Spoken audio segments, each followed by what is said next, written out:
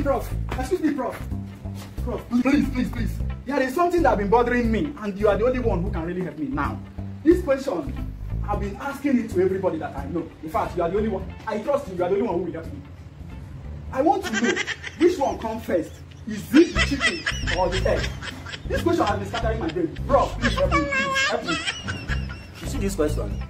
Yes, Prof. In 1942, okay. you have been trying to solve this same question, but when I went to British in 204, you have not been born there since then. Let me tell you, in 1432, when Amakami Bilogi was born, him and chicken was liquid. Human being and chicken and the egg are still the same. This is the same question has been confusing Jesus. Jesus! But let me tell you the real truth. When I went to Ghana, I verified that when Obasanjo was born, his face looked like chicken nose. Will you keep quiet? Yeah, any other question?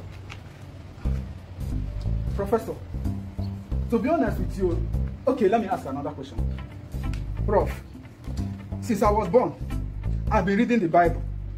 And there is another question that is occurred to me that I've been trying to find an answer to this particular question, Prof.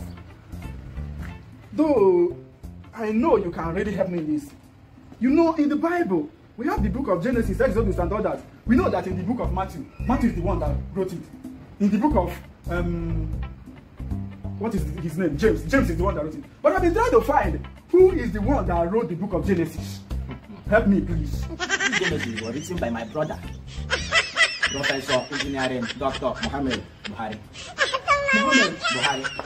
Muhammad? Yeah, I don't finish. Dad, bros,